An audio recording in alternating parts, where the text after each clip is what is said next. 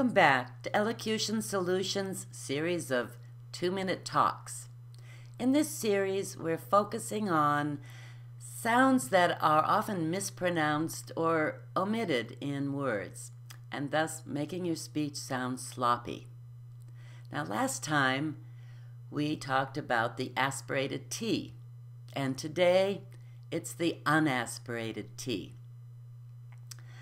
For the unaspirated T usually comes at the end of words, and to make it, you put your tongue tip on the alveolar ridge, just as in the aspirated T, like so.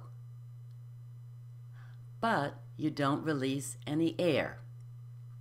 Let's try that in a word. Say the word that after me. Put your hand in front of your face like this and say that. Did you feel any air? Because you shouldn't have. No air is released, it's unaspirated. Now let's try this in a phrase. Let's try the phrase, that book. Okay, say it after me. That book. Did you feel the air released on the T? If you did, it sounded like that book, which would sound overdone.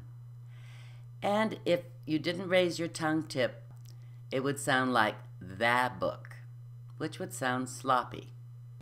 Now let's try using the unaspirated T in some phrases. Say these after me.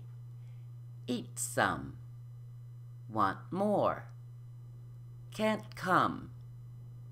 Don't cry. Good. Practice for this sound and much more can be found in our downloadable video handbook, the Elocution Handbook. Just go to our website, elocutionsolution.com. And we'll see you next time when we talk about the voiced T.